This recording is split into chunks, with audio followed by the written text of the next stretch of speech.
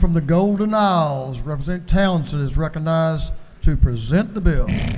Thank you, Mr. Speaker. So after talking to many medical professionals, public safety professionals, we've all come together and said, what can we do? Through many hours of testimony, we all come to agreement on what to do, of requiring stricter labels. We also require you have to be age 21 to purchase this, and also it's going to be behind the counter.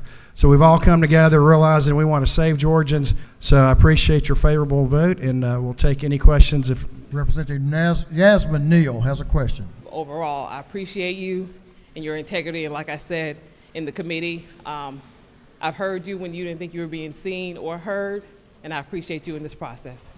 Thank you. That means a lot. And Mr. Speaker, it was a pleasure to work with this committee, and we really talked and really worked out what's the best for Georgia, and it was a bipartisan effort. I couldn't ask for anything more as a freshman.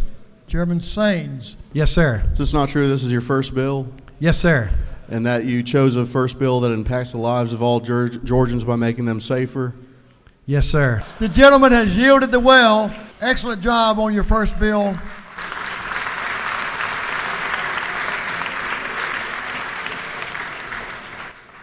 Sounds like a pretty good bill, and sounds like you wore them out. The clerk will unlock the machine. On the passage of the bill, the yeas were 171, the nays 3. The bill, having received the requisite constitutional majority, is therefore passed.